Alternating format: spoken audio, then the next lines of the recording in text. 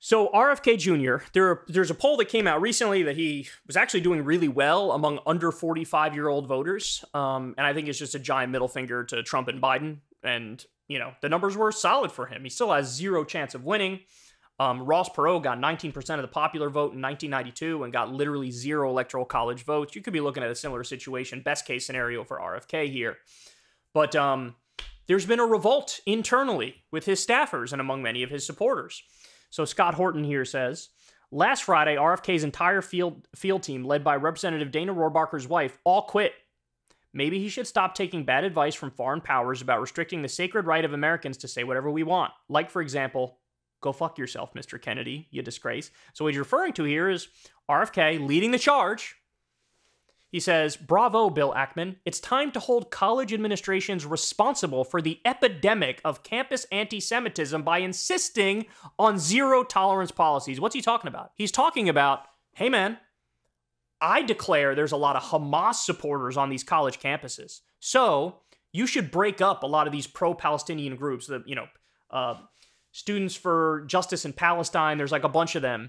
And they're saying, I know I say I'm all about free speech, but I'm not for free speech in this instance, because I think these are terrorist supporters, and so you should break up these groups. You know, you have Republicans who are proposing legislation to, like, criminally charge some of these people and use force of law to break up these groups. So in other words, free speech all the way up until the criticism is of Israel. And then I'm going to shut my brain off, accuse you of supporting Hamas, even if you're just supporting Palestinian human rights, and then try to use force of law to crack down on your existence, to do your free speech. Guys, he was a leader with making those arguments. In fact, by the way, a lot of the responses here are glorious. So this person puts the picture of Epstein. How old was the kid?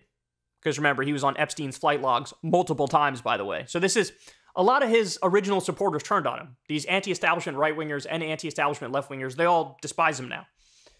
Keep going down here. And people actually believe RFK is pro-free speech. This guy isn't running for president to help anyone but himself and AIPAC. What a clown. Bobby, free speech. The antidote for speech you don't like? More fucking free speech. This is anti-presidential. Nothing can save the candidacy of an underdog who has lost touch with the Constitution. What do they have on you? Being critical of Israel is not anti-Semitic. You might as well drop out. You are establishment, but the establishment don't want you. You talk a good game until it's game time. Somebody, I don't know where the video is now, but somebody had posted a video that was like RFK saying, have you ever noticed that every time in history somebody was for censorship, they always end up being wrong? And then here he is going, censorship, yes! By the way, he's not alone. There's a number of people who shut their brain off when it comes to the issue of Israel and say, nope, that one, I'm not for free speech. Dave Rubin I'm all about ideas, bro. I'm all about the marketplace of ideas and freedom of speech. And you need to, have these ideas compete in the marketplace and see which one wins, bro. This is Dave Rubin's whole thing. Founding principle of his show, or so he claims.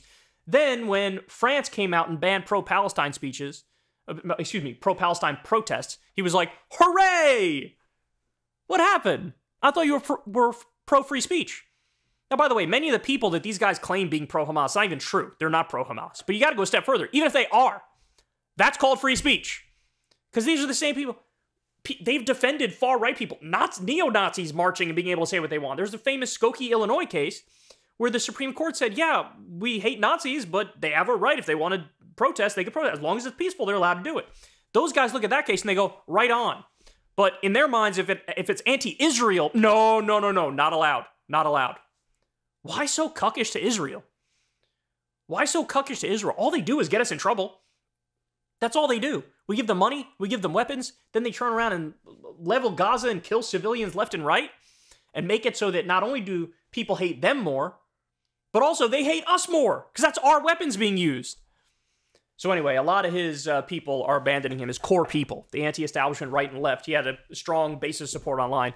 They're leaving him. But apparently normies are flocking to him because those polls were kind of overwhelming, that he was doing very, very well among young people, shockingly so. But again, I just think it's the Kennedy name, plus people hate Trump and Biden, so it's just like, yeah, whatever, that guy. It's one of those sorts of things, in my opinion. But totally flipped on free speech, man. That's what this guy does. Hey, y'all, do me a favor and like and subscribe. It helps out big time in the algorithm.